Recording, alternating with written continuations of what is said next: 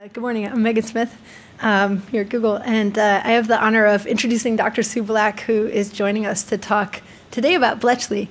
But just quickly, she's on the faculty and a senior researcher at the University College London. She's also a member of the British Computer Science Society as a council member, but also was the person who set up in 2001 BCS Women, which has been a fabulous organization to help women come into computer science. Also, I know you're a strategy member of ACM Women, and I know that ACM, the Association of Computing Machine, is meeting this week for the annual conference and the new Turing Awards and things, and so it sort of ties into Bletchley, given that Alan Turing was there. I know that the UK Foreign Secretary has a group on freedom of expression that you participate in, so thank you for that. And also recently, Sue founded GoTo Foundation, which there's a wonderful, in the invite for the Tech Talk, there's a wonderful story in the BBC video of these 7-year-olds using Raspberry Pi and Scratch and beginning to program and really sort of getting what this is all about. And the GoTo Foundation is really to bring in, maybe at the end you can say some about that after the Bletchley, which would be great, to bring young people or all people into CS. And I know that you had originally studied other things and then later came to computer science, so I know that that's near and dear to your heart of like getting more people into tech and in the CS world. The last thing I'd add is IT Pro magazine recently selected Dr. Black for a Tech Hero Award, and they said of the UK leadership, we look to Sir Tim, Dr. Black, and the other tech leaders for inspiration. So thank you so much for your amazing work to make people conscious of Bletchley. And you know, it was really falling into disrepair, and Sue visited and became instrumental in kind of getting the momentum going to what's happened now. And I remember just the last thing, as part of her enthusiasm, I was at the Silicon Valley Comes to the UK events, which we do every fall, where 40-odd Silicon Valley folks of all different types show up in the UK, and we do probably about 50 events with the UK techies and others from Parliament to Cambridge, Oxford, London, with startups and everybody, students. And we were lucky to, I was lucky to meet Dr. Black at Nesta, which is their industry organization, and you came up and said, I need your help. The Turing papers are going up for Christie auction, and we need to keep them and get them for Bletchley Park so that we can all share in them. And so we, Google, were lucky to participate in that because of Sue telling us about it and her leadership. And the papers are now at Bletchley Park, and they're amazing, and you should go see them. So, Dr. Black. Thank you very much, Megan. Wow, what an intro. So I'm a computer science academic, as Megan was saying. I've taught computer science for probably nearly 20 years now. And my first degree is computer science, and then I've got a PhD in software engineering. Outside of my kind of like my regular job, so that's my work, but I'm also a very passionate campaigner. And when I see an issue somewhere, I like to try and do something about it. So kind of running along with my CS academic career, I've also been campaigning on issues around computer science. And so first of all, that was the kind of in the women in tech space, setting up BCS Women. And then later on, it's been mainly focused on helping Bletchley Park. So if you recognise these pictures, here's the mansion house at Bletchley Park, and also a photo of Hut 6 at Bletchley Park. So who here's been to Bletchley Park? Cool, that's about half the audience. I'm happy to, that's a very good result.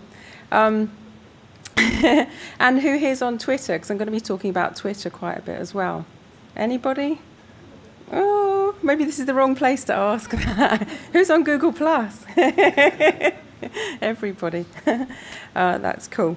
So Bletchley Park, the site, used to be about 52 acres, which was very large. It's now about 26 acres, which is still large. There's the mansion house there that you can see. There are lots of huts that were used by the codebreakers, and buildings that have been renovated, and some, as you can see here with Hut 6, that hasn't as yet been renovated. So as the people that have been there know, Bletchley Park is quite close to London. is actually in between Oxford and Cambridge, and it's on a direct train line from London. So it's a great place to visit if you're in London, and only 36 minutes away. So a quick brief history of Bletchley Park. So I was with Sir John in the Computing History Museum the other night for a dinner, and he was making the case that it's arguably one of the most important sites of the 20th century, because it brings together the whole World War II story about people coming together and making an impact and making the world a better place. But it's also the birthplace of one of the first computers, the first programmable electronic computer, Colossus, which was invented by Tommy Flowers and taken up to Bletchley Park as part of the code-breaking effort. So you can see here an Enigma machine.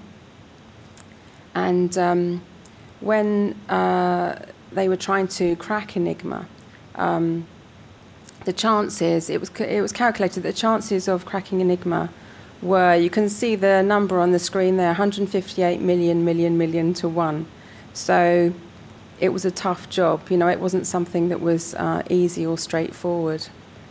And one of the things that I think has kind of mitigated against Bletchley Park being well known is the fact that Churchill ordered at the end of the war that all the machines be cut up and buried, and also everyone was sworn to secrecy and wasn't allowed to talk about it for at least 30 years afterwards. So I think that's one of the reasons that it hasn't been so well known, that we haven't been talking about it. I mean, we have been recently, but for a long time no one talked about it at all. So my first trip up to Bletchley Park, I was a computer science academic. I'd set up this group called BCS Women, which was to support and connect women working in technology.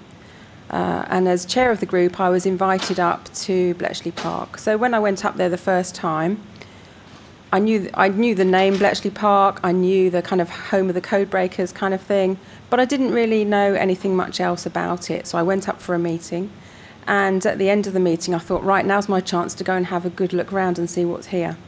So I started walking around and wandered into one of the huts, and in there I saw this team of guys at the end of the hut fiddling around with some very complicated but very interesting looking machinery. So I went over to talk to them and asked what they were doing. And it was a guy called John Harper who was leading a team of people rebuilding the bomb machine. Because, of course, all these machines had been destroyed. And so more recently, great teams of enthusiasts have taken years. I think it took 12 years to rebuild the bomb machine. So they've rebuilt these machines. So I had a chat with him and said, what are you doing? So he told me all about the bomb.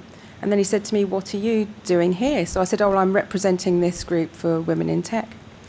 So he said, well, did you know that more than half the people that worked here were women?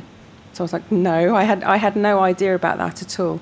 I just kind of had in my head it would be kind of lots of guys in their 50s with tweed jackets kind of sitting around smoking pipes and doing the Times crossword. That was kind of sort of, you know, the image I had in my head of the people that worked there. So to find out that more than half of them were women was a real surprise for me. So I said, how many people worked here? So he said, more than 10,000. So I was like, I really couldn't believe that, because again, in my head, it was like enough people to fit in a reasonably small room. I had no clue that it was more than 10,000 people. So again, I was really surprised.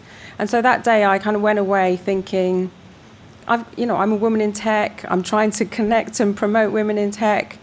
Here's a great story. 5,000 women working on this site. Nobody knows about it. Well, obviously some people, but it's not in the general consciousness. So I went away thinking I've got to do something about it. And what I did was tried to raise some money for an oral history project to record the memories of the women that worked there. So here's some of the women that we talked to. On the bottom right, there's Ruth Bourne and Jean Valentine, who both worked there as teenagers. And talking to Ruth, it's just it's amazing to think what they did and at what age they did it. So Ruth said that when she was in sixth form at school, so that's like maybe between age 16 to 18, she left sixth form and decided to sign up for the Navy. So she went along to the Navy office and signed up. And then shortly after that, she was taken up to Scotland for 2 weeks training. So, you know, a 17-year-old going away from home, 2 weeks training. And then the group of girls that they were really were asked whether they wanted to work for SDX. So they asked, what is SDX? And they were told it's Special Duties X, and they weren't told any more than that. All they were told was that there wouldn't be any promotion, it would be low pay, long hours, and once they were in, they couldn't get out, and they were sworn to secrecy. So can you just imagine being a 17-year-old girl and being told that? I mean, for me, I'd be, yes, yeah, please, can I do it? It just sounds very mysterious and attractive. And so they signed up for it, and they signed their names and pledged secrecy and went along. And she said on the first day that and so that turned out to be going to Bletchley Park, but they didn't know till they got there. When she went for her first day of training at Bletchley Park, you know, they still didn't quite know what was going on, and she went along to the hut that they were going to be trained in. And she said there were armed guards on the door. So then she realised it was very serious, what they were doing. But, you know, just imagine being a 17-year-old girl in that kind of situation with lots of other girls and going along and being armed guards on the door, and then going into this, what she said was a very dingy hut with lots and lots of machines, and they were working with the bomb machines. That's what they were being trained on. So long hours in dingy huts with lots of noise, and she said it just smelt of oil all the time. You know, that's just one snippet of one person's story. There's just so many amazing stories of the women of Bletchley Park. So, some great stories of women at Bletchley Park. This is an article about the launch of the Women of Station X project, which is the project that I was talking about, the oral history project. So I gave my little talk, the stuff that I've just told you about getting involved and the women and what we were doing. And that's Simon Greenish in the picture with me up there, who was the CEO of Bletchley Park at the time. So I gave my talk, and then he came up to give his talk and said that that Bletchley Park was teetering on a financial knife edge, and that they weren't sure if there was an epidemic. At the time, there was a lot of talk of swine flu epidemics, and he said if there was something like a swine flu epidemic, he was worried that the number of visitors would drop, and the main money coming into Bletchley Park was from people visiting. And so if the number of people dropped, then their income was dropped, and he was really worried that Bletchley Park would have to close. So I kind of thought to myself, you know, we were sitting there, and it was just going round and round in my head, well, that's not right, you know, that can't happen. So a few weeks later, I was invited up to a reception at Bletchley Park, and that was the first time that I did a proper tour. So before, I'd just gone into one hut on my own and talked to a few people. So this time there was a proper organised tour, and I went round the whole place. And then I just had this moment on the tour where the tour was being given by a veteran, so someone who worked there. We were standing in a group outside this hut. So here's a picture of it here on the top left, hut 6. So we were just standing there looking at this hut. And he was telling us about all the major achievements that happened in that hut, you know, from things that happened in that hut, the code breaking that occurred there.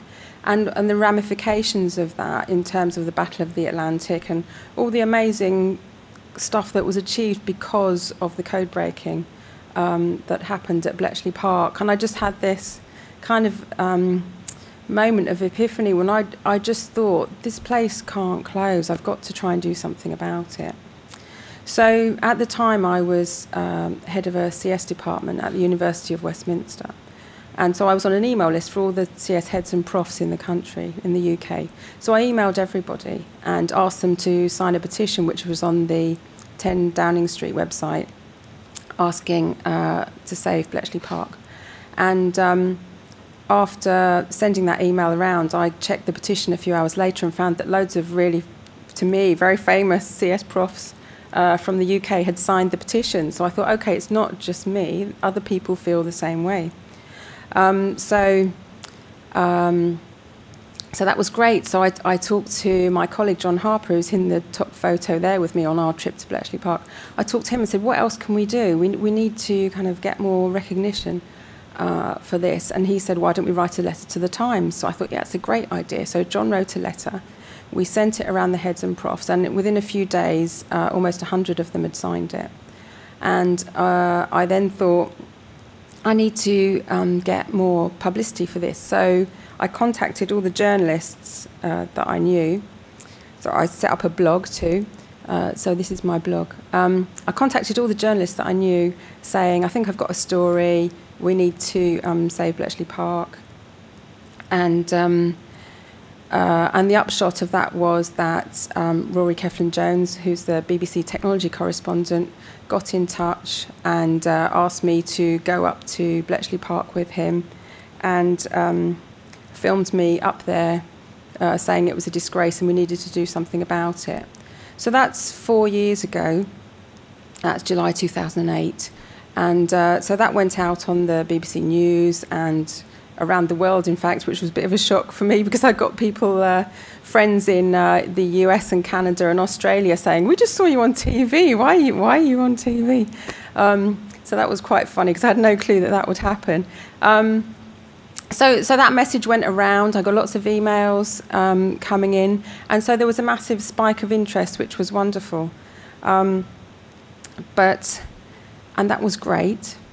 But the thing is with news is it has to be new, right? So how, if you're trying to raise awareness of something, how do you keep it up in people's consciousness all the time rather than, you know, big spikes and nothing in between? So after that, I was kind of looking around for ways to try and do that, to try and keep it in the public consciousness. And so around Christmas that year, I started playing around with Twitter. And sort of gradually started to realise that actually maybe that was a way to try and find people that would be interested in Bletchley Park and kind of start creating a community of interest around it. So I started using Twitter and, I started using Twitter and within a few weeks, various people got in touch with me saying that they wanted to help. So this guy on the left here is Captain Jerry Roberts, who's one of the code breakers at Bletchley Park. He's one of the most amazing people I've ever met. He's one of the people that got in touch with me after the BBC News article. And since then, I've become friends with him and his family. And he's just one of those really incredible people, one of the few people that you meet in your life who's just really amazing. So I think he's over 90 now and still going strong, and his mental faculties are just incredible. It completely put me to shame. So the people that contacted me through Twitter are these guys at the top here, who are Sizemore Documentally on Twitter, and Jamila at the bottom. So they were interested in Bletchley Park. I wanted to help them to find out more.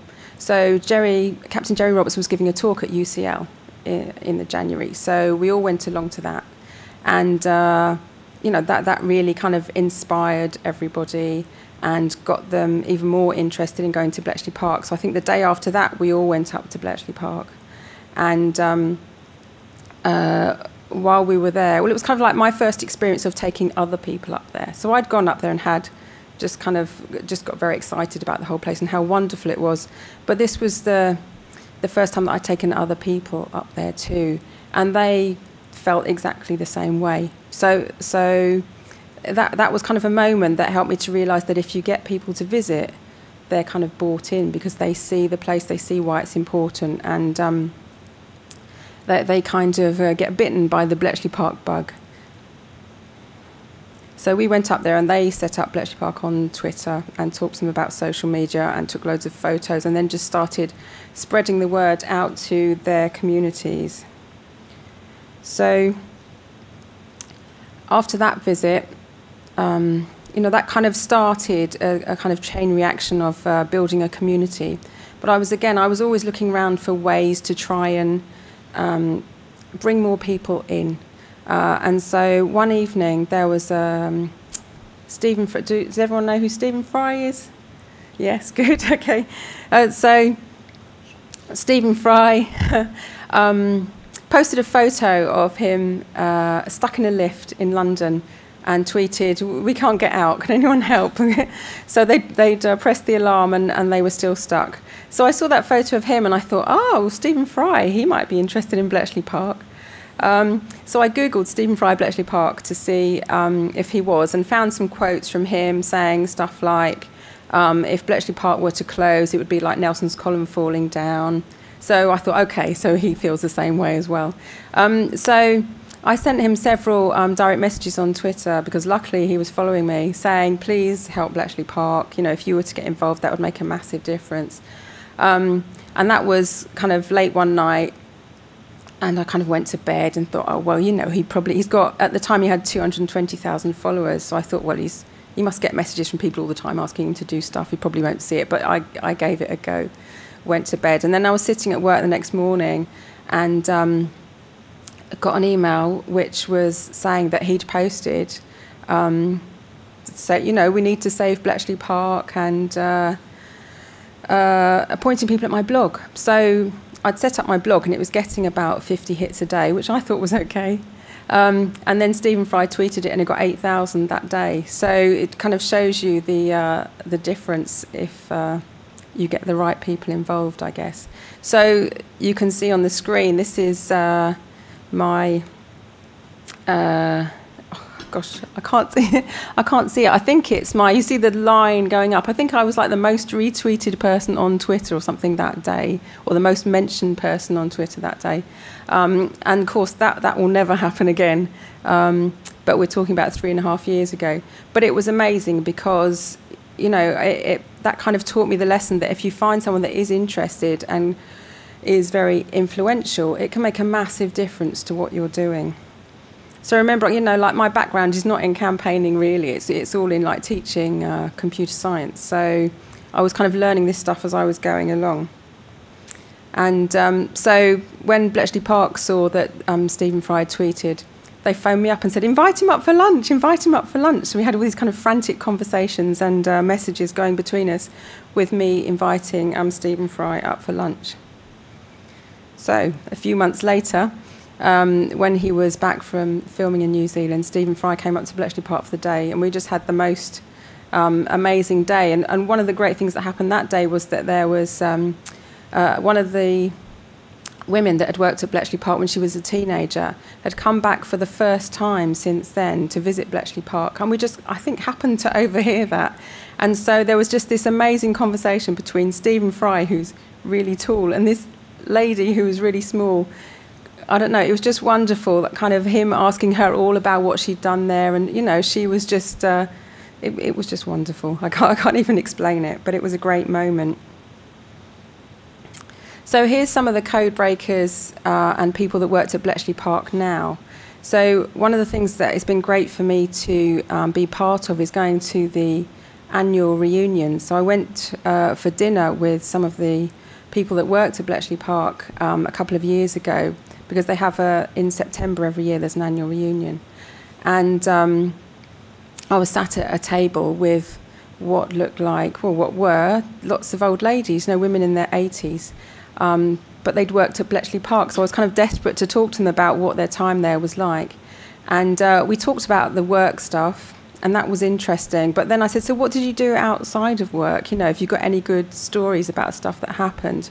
And so one of them said, do you remember the time when we nicked the vicar's bicycle to go to a dance? And I thought, yeah, this is more like the kind of story that I'm interested in, because it kind of gives you a rounded picture of what their life was like there. It was hard, and they were working under extreme conditions and they weren't allowed to talk about anything. But, you know, they were teenage girls and they still had fun. And then another one said that they were billeted out. Some of the girls were billeted out at Woburn Abbey nearby. So it was a big group of girls. And they, in the summer, they used to sunbathe topless on the roof of Woburn Abbey. And apparently the local RAF pilots got into lots of trouble because they would be flying over and they'd swoop down low to try and get a look at the girls sunbathing on the roof. And I think to start with, they couldn't understand why all the planes were swooping low over Woburn Abbey because it didn't make sense, and then they found out that that was why. So I thought that was quite a nice story as well, because they were still teenagers, and, you know, the guys flying the planes were, you know, they were all very young, I think a lot of them. So one of the things I really wanted to do was obviously to raise awareness, but there's various ways to do that. I come from an academic background, and I'd been to a conference called Museums and the Web, presenting about women and the web a couple of years earlier. And so it dawned on me that maybe a good thing to do would be to try and connect Bletchley Park into the sort of museums and the web community, because there's lots of museums and an online presence. So with Kelsey Griffin, who's Director of Operations at Bletchley Park, and Professor Jonathan Bowen, we wrote a paper called Can Twitter Save Bletchley Park? So this is 2 years ago now. We wrote the paper about how we'd been using social media and the history of Bletchley Park and all that kind of stuff. And we sent our paper in, and then found out a few months later that it had been accepted.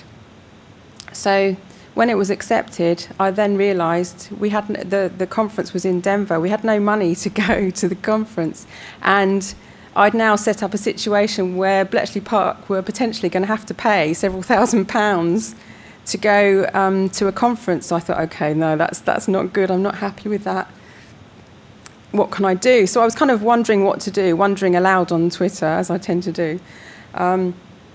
And various people who've been very supportive in the campaign said, well, why don't you set up a Just Giving page, which is like a crowdfunding page, and just ask people for money for you to go and give the paper.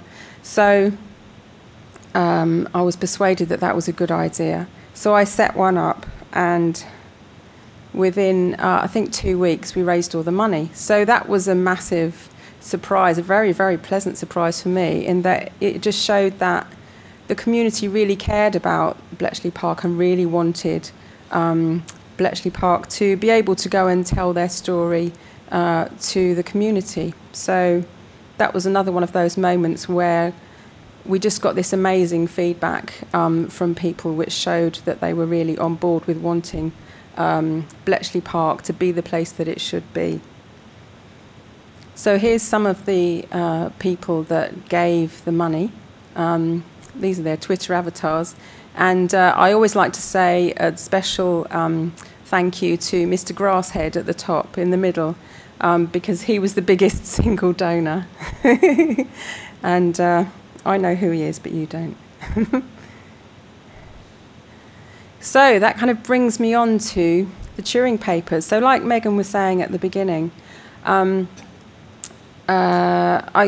was always looking around for opportunities.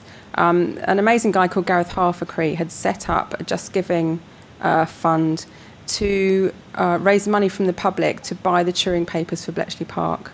So the Turing papers had come up for auction, and they were priced at between £300,000 and £500,000.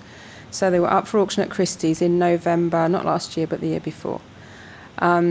And Gareth had done an amazing job, because he's managed in a few days to get £20,000 from the public, which is just incredible. I'd kind of been keeping an eye on what he was doing and thinking whether I could help in any way, and if I could, how that would be. Then I went to a talk at Nesta and heard Megan speaking, and saw she was from Google, and thought, oh, maybe I should just go and chat to Megan and see if Google are interested in helping Bletchley Park to buy the Turing papers. So I talked to Megan, she said she was interested and that I should send an email. And so I went home and sent an email. And then I think that night or the next night, Simon Meacham contacted me via Twitter and said, I'm from Google and I want to help Bletchley Park. So I said, oh, well, I've just been talking to someone from Google today. And Simon said, well, send me the same email. So I did that. And the next few days were absolutely amazing because I don't know what happened exactly, but I do know that Simon and Megan managed to get $100,000 in a very short amount of time to help Bletchley Park purchase the Turing papers. So I'll probably never know too much about that, but I had lots of excited phone calls from Simon over the weekend with various stages that had been reached, well, that was a very exciting weekend. Anyway, so the next week, the Turing papers were up for auction, I think on the Tuesday. So I'd only spoken to Megan, I think, on the Thursday before, so it all happened very, very quickly. So I went down to the auction, and I don't know if you've ever been to an auction at a big auction house, but it's a very kind of exciting place. It's very buzzy, all this money changing hands. And I don't know if you can see anyone you recognise up there apart from Alan Turing, but Steve Wozniak was there as well because they were selling an Apple. So I walked in, and there was kind of loads of press around the back, and then Steve Wozniak sat at the back, and I don't know, it was very, it was like an electric atmosphere. So I sat there for a while, and there were all these lots being sold. And then after about half an hour, the Turing papers came up as the current lot. And so I knew that Bletchley Park had put in a bid of about £100,000 because they had the £20,000 from Gareth's Just Giving and the £100,000 from Google. And I knew that the guide price was 300 to 500,000, so I didn't quite know what was going to happen, but I knew Bletchley Park had bid 100,000 or thereabouts. So the lot comes up, and the auctioneer said, and we start the bidding at £165,000. So I thought, oh no, Bletchley Park's only bid 100,000, so we're kind of out of the water already. And then people were bidding, and in about 10 or 15 seconds, it was all over, and I didn't really know what had happened. And it turned out that the papers had not met the guide price. So that was it, and they just went on to the next lot. And yeah, I didn't quite appreciate what that meant. But I did know that I was supposed to be going to meet Simon Meacham for a cup of tea at Google in Victoria. So I just started walking down there to meet Simon. And yeah, so we met up for the first time in person, and that was cool. And then Megan was there as well. So that was great. And we had a chat about everything that had happened. And what happened was they'd not met the guide price, and basically various people working together, especially Simon Greenish, the previous CEO of Bletchley Park, managed to get the rest of the money from other places, and a few months later the Turing papers went to Bletchley Park. So that was wonderful. It was great to see them there, and you can go and see them there now. There's a whole Turing exhibition of which the Turing papers play a fundamental role, and so that was great. That was great. Something that took quite a long time to make happen, but lots of different people working together in different ways made it happen, and that was wonderful.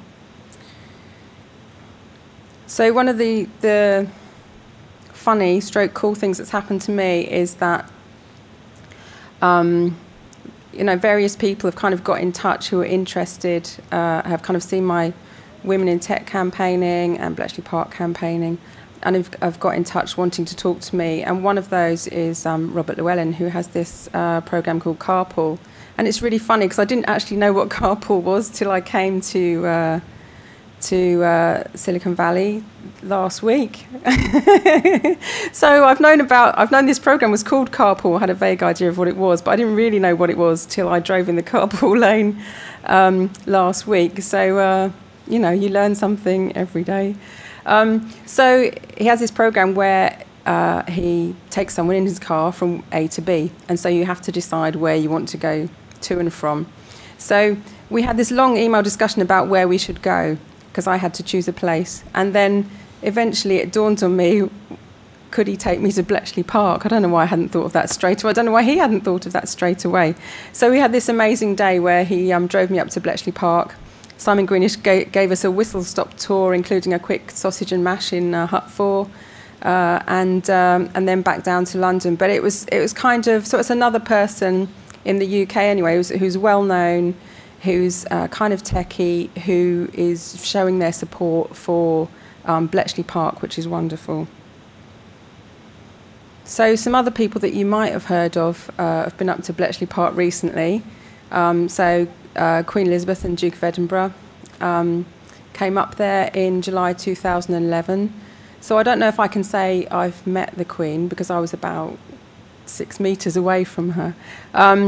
But the greatest thing for me about that day was this, which was that Captain Jerry Roberts, one of the significant code breakers, and he has done lots of campaigning as well to try and raise awareness of everything that happened there.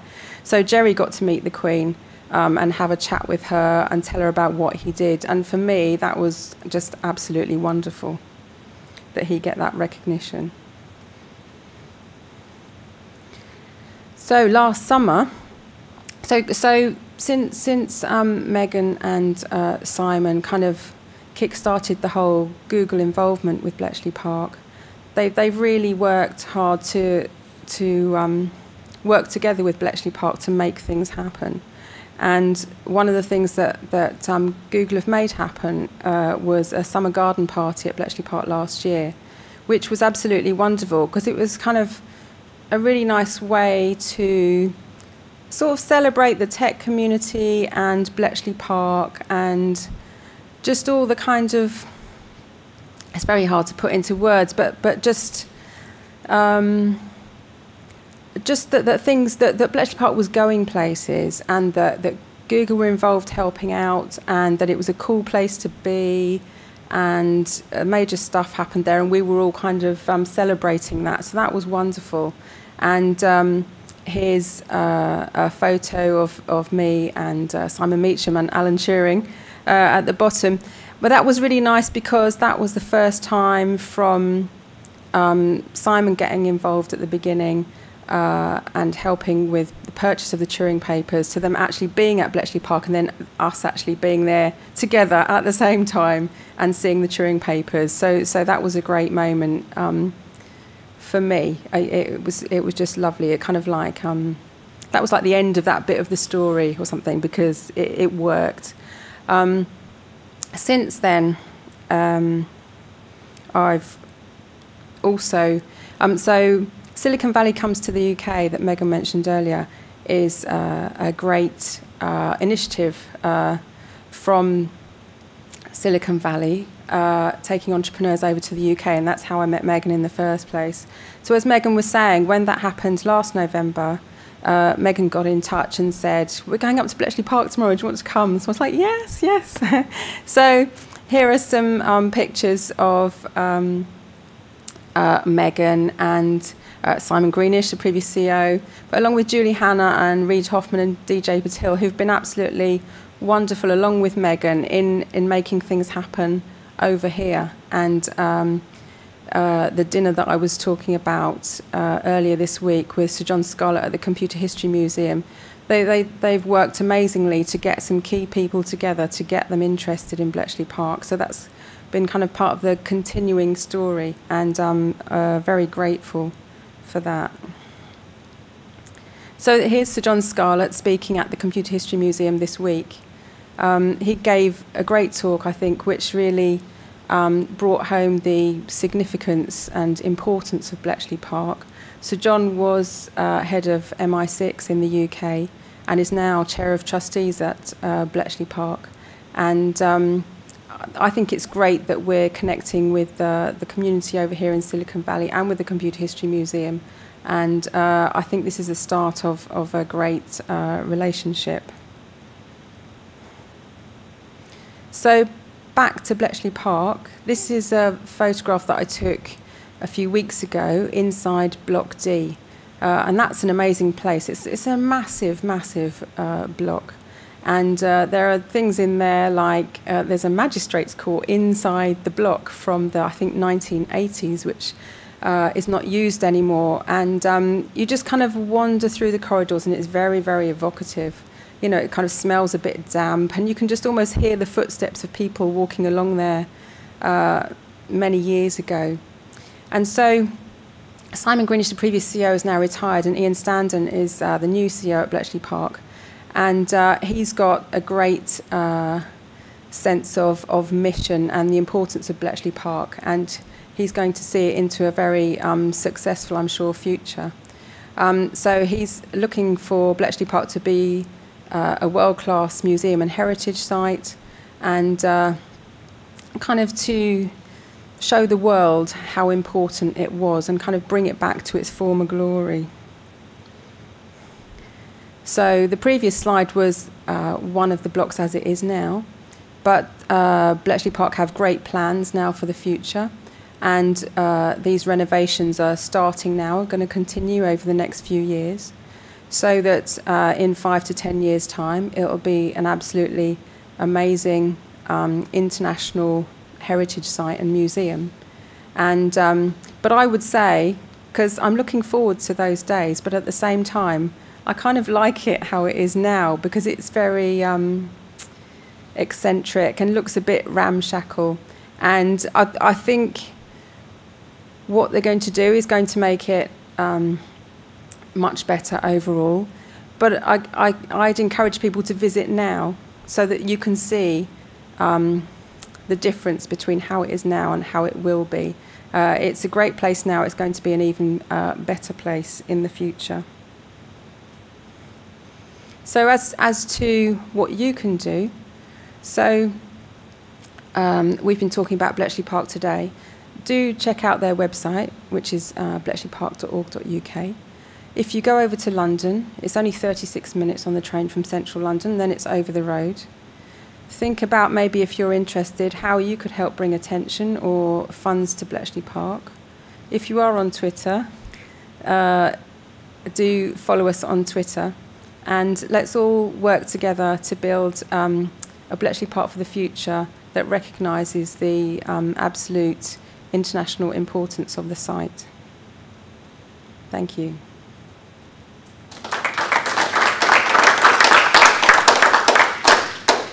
Any questions?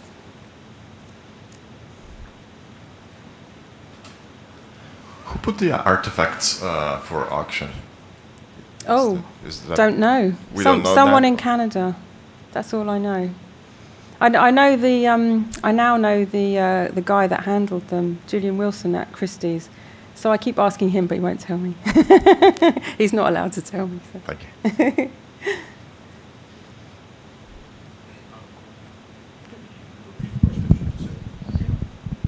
What are the future plans for the site? Could you talk a little bit more about those? And are we, as a group? I wonder if you could talk a little more about the future plans for the site. Is the vision some kind of, computer history museum type facility there? And, how would the funding model for that work over the long term? And Sue, one thing we should mention is the teams that came to visit this week went to the Computer History Museum here, which was terrific, and they have the Amazing Revolution exhibit that's the 2,000 years. And what was so compelling during Sir John's tour was to see the Manchester Baby, which, although the machines from Bletchley were destroyed because of Churchill, they wanted to save the intellectual property from getting other places, even though the war had been won. The teams spun out, and so many of the leadership then went on to make Manchester Baby, and then many other projects came from there. So that's kind of interesting. That's true. I also didn't mention that there were 300 US military based at Bletchley Park as well. So that's one of the key points in my talk that I forgot to mention, being in the US. But, so there was a lot of collaboration going on. In terms of the future, the whole idea is to renovate the site in a way that kind of takes it back to 1940, which I think is absolutely the best thing to do. Because when I go there now, I've been there probably 50 times. Every time I walk past the gatehouse and walk on site, I just kind of get these tingles of, it's kind of like walking back into the 1940s.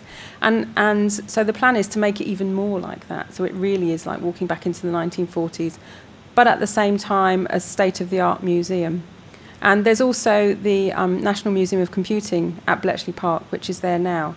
And so that's a museum, a bit like the Computer History Museum here, which is on site there too. So there's the whole history of computing too at Bletchley Park.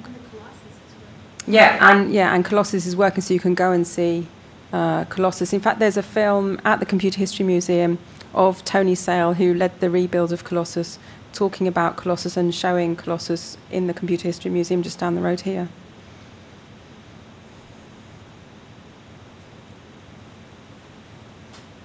Yeah. Yes. So there's, I guess, various estimates out there for how much longer it would have taken to win World War II had this effort not existed. Yeah. How do they arrive at these estimates? I don't know how they arrive at them, but I do know that Harry Hinsley, who I think was a codebreaker there and was a famous historian, said that it shortened the war by between 2 and 4 years, and at the time about 11 million people a year were dying. So that's between 22 million and 44 million people. I mean, it's just unimaginable numbers of people. And just talking to Sir John the other day, he was saying that Eisenhower said that the work done there shortened the war by many months. So, you know, it had a massive impact. I think it's always hard, isn't it, to quantify what would have happened because you just don't know. But you know, it made a major difference. We do have a data point. That's the convoys. Is the what, sorry? The convoys. We do have data points for the convoys. Okay. One of the things that Sir John spoke about at the museum was the U-boats and the Battle of the Atlantic. Yeah. And to that point, so there was a period of time that he said, and I'll get it wrong in a second, but there was a 6-month period where we lost the codes and then we got them back. And the teams, the difference in being able to move, to get to the U-boats was really significant. The other one that he talked about, the contribution, had to do with North Africa and really reducing the supply line access as they were moving towards Cairo and preventing a lot of that, which was huge. And the amazing thing is that the Germans had some suspicions, but not really. They really didn't know. The Nazis. It's just really amazing. And we often, one of the questions at the museum was, why didn't they suspect, or what happened? And one of the questions is actually a humanity question in some ways for me, having visited, and Sue and I have talked about this before, which is the Nazis, their fundamental idea was this perfection idea. And they were systematically eliminating anyone from the society, that was not matching this ideal. So if you were an intellectual, if you were from particular groups, the misfits, please go away, in this ideal group. So they have this idea that perfection was achievable in some way. And so their belief that Enigma was uncrackable is interesting. And what's really striking about Bletchley is it was all hands on deck. Whatever talent, and Churchill located it very strategically right outside of London and right between Cambridge and Oxford to try to pull the mathematical talent from both, and did that. And so even though, in the 1950s context, you still had, gender disparity, or Turing was not out as a gay man, but you had to the Steve Jobs commercial, the misfits, the crazies who, often changed the world. And they were there, and in fact, to the point where in one of the huts, there's this fabulous little bay window. And one of the stories is about this engineer who needed windows around him to work. And so, making that accommodation. Whereas I don't think the Nazi world would have accommodated that talent to let that talent be so effective. So having half women and half men and just whoever was going to show up to execute against this is really amazing. Simon? Thanks, Megan. I'm just sneaking on for a moment because I read something recently as well that said that the Germans, or Nazis at the time when interviewed, said they did know that Enigma was breakable. They knew that it was breakable, but they assumed you'd need a whole machine, a room full of a machine the size of a room to do that. That's never going to happen. So that was quite interesting. There's one more thing. I mean, if you want to sort of get into the world of those days, a good book to read is Neil Stephenson's Cryptonomica, which, I mean, it is fiction, but there's a lot of, you know, like science and historical detail from there. And to speak to that, you know, like it's unbreakable or not, you know, like one of the things is, you know, like if you break the code, you also need to be able to hide the knowledge that the code is broken. And that's what they actually did. I mean, you know, like they were very careful, you know, like to fall within the Gaussian, which is like explained in the book. So I won't talk more about it. Yeah, you are totally right there. There was a certain arrogance, of course, that you referred to, Megan, where it helps not to send every message with Heil Hitler at the start. Right.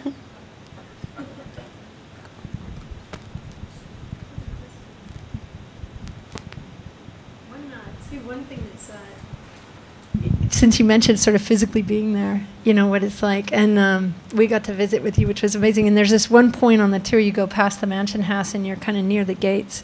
And you can, the tour guide mentions that up on the tower is where Station X was. And Station X is another name for Bletchley. And it's where the radio station was. And they quickly moved it because they didn't want to be discovered. But you can go inside of there. But what they then had to do was bring everything by motorbike. And so when you're standing there, they kind of point at the gate and say, imagine 40 motorbikes an hour coming through this gate, each with a message, and cracking that, and years of that. It's just really an amazing image.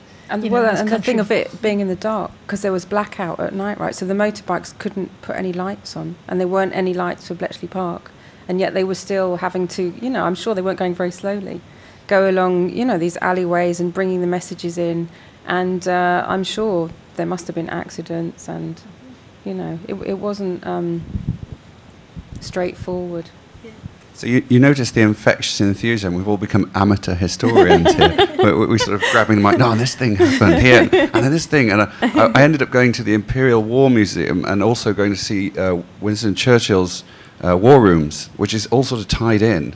And at a time when Bletchley was building this computer technology, you know, the room, and it was much bigger than a room, actually, with the bombs running and cracking things, and later breaking the Lorenz cipher.